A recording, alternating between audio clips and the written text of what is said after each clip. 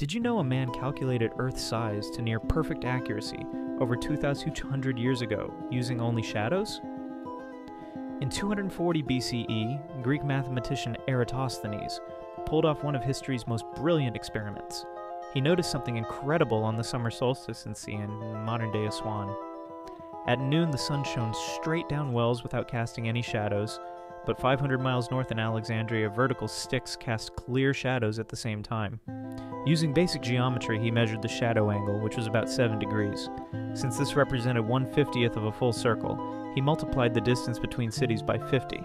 His answer was 252,000 Urza stadia, roughly 24,662 miles around. The actual circumference is 24,901 miles. He was off by less than 1%. This happened maybe 1,200 years before anyone sailed around the world to prove Earth was round, but he wasn't done. He also calculated the Earth's axial tilt and created the first accurate world map. One man, two cities, and pure mathematical genius changed our understanding of the planet forever.